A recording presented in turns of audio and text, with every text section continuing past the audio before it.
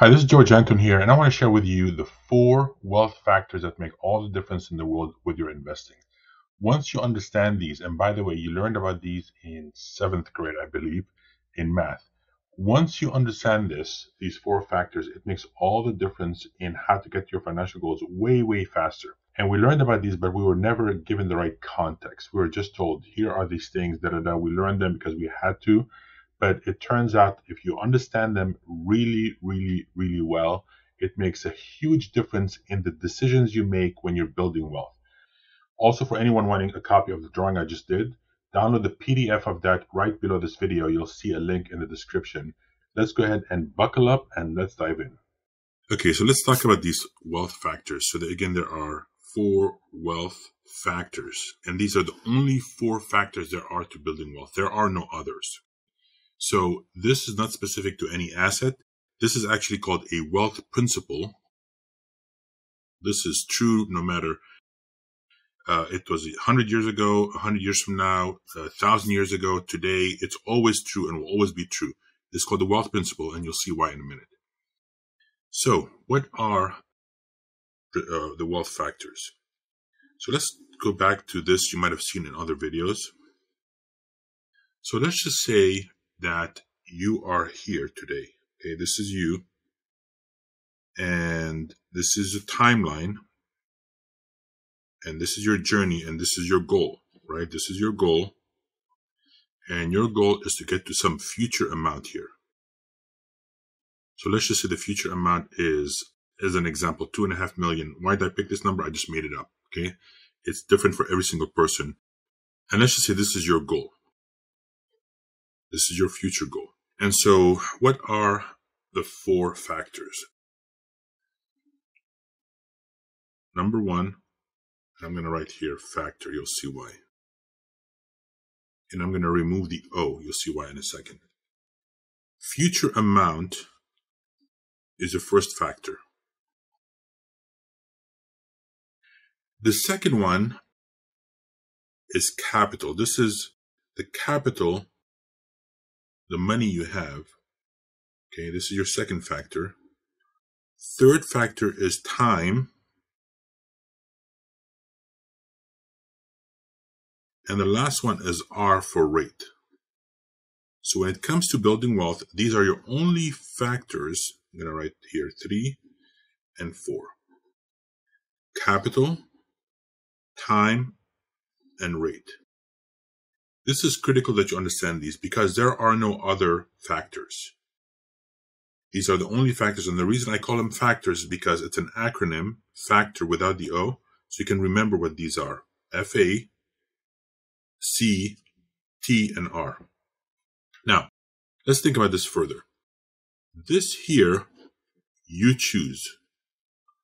You say, I want X dollars in the future. So this is a decision that you make.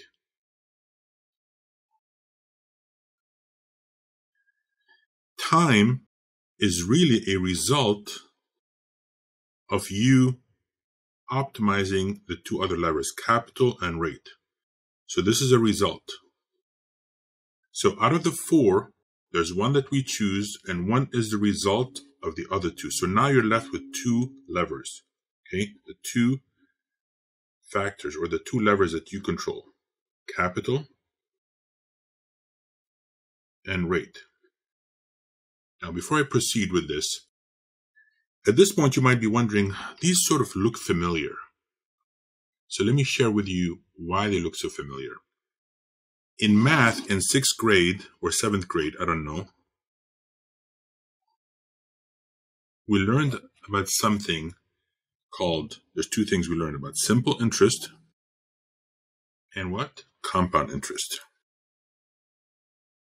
These use the same 4 factors. Let's look at them really quickly. You probably remember with simple interest is A equals 1 plus RT. R is rate, T is time, P is principal, which is capital. I changed it to capital so you can remember the factor acronym, okay? And A is future amount. Again, I changed it to future amount so we remember the acronym factor. Compound interest is very similar formula. A equals, again, A is a future amount. P is the capital, 1 plus R over N to the power, I think it was like NT. So A is future amount, P is capital, R is rate, N is what? Time. This is rate, this is your capital. Again, why am I showing you this? The point is this. There are only 4 factors on the planet to build wealth. I don't care whether you do real estate, whether you do stocks, whatever you do, this is not specific to anything. This is a wealth principle and applies to everything to do with wealth building. 1 is a choice, 1 is a result, and then you have 2 levers. Here's the problem. If you were to focus on the wrong lever, it will mean a lifetime of work. If you were to pick the right one, it will mean reaching your financial goals much faster. The question is, which one are you focused on? Now, all 4 levers are important, and you want to maximize all 4 levers. Don't get me wrong. You want to maximize all of them. But if you are focused on improving the wrong one and you're putting all your effort into the wrong one, it means a lifetime of work. Which one are you focused on? Because the wrong one means a lifetime of work. It turns out, if you were to focus on rate, this is a race that you will never win. Because when you are in this race and you're focused on rate, there are things working against you. Inflation, fees, all kinds of stuff. This is the wrong lever. Again, you want to focus on all 4. I can't stress it enough. The question is, which one has the biggest impact on your wealth? This has the biggest impact. And this, when we say capital, doesn't mean it's your own money.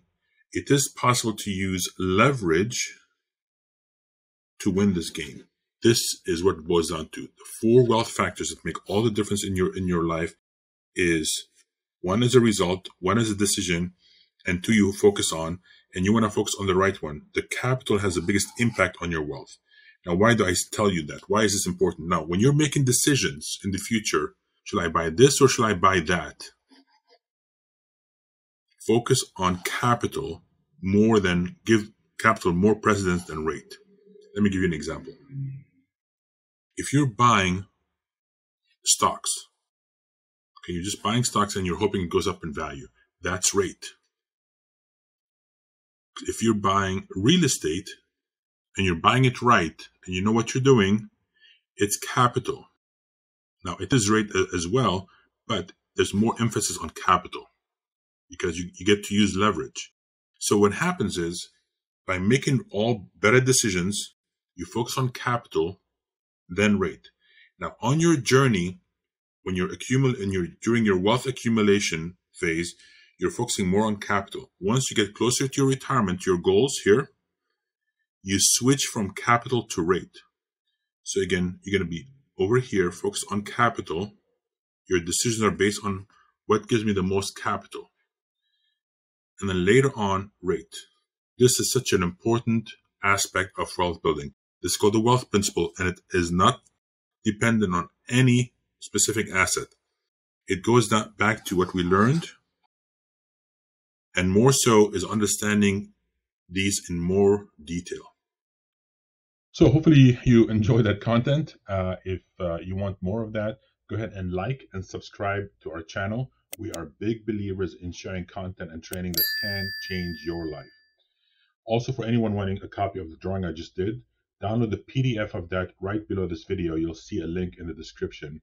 Go ahead and download that. In fact, I would highly recommend you read some of the description we have because we always have links to videos in there that might be very appropriate or correspond to the one you just watched. Now, as a company, all we do day in and day out is we help people like you start seeing a transformation in their life.